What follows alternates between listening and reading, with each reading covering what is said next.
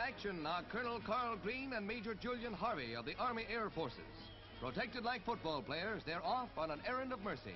Taking an old war-weary bomber aloft, the pair are going to crash it purposely as part of the Army's tests to make forced landings safer for our airmen.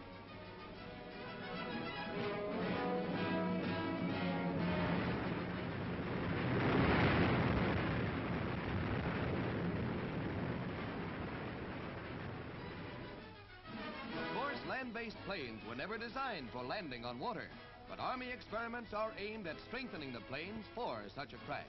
And these are the men who take a chance to make flying safer.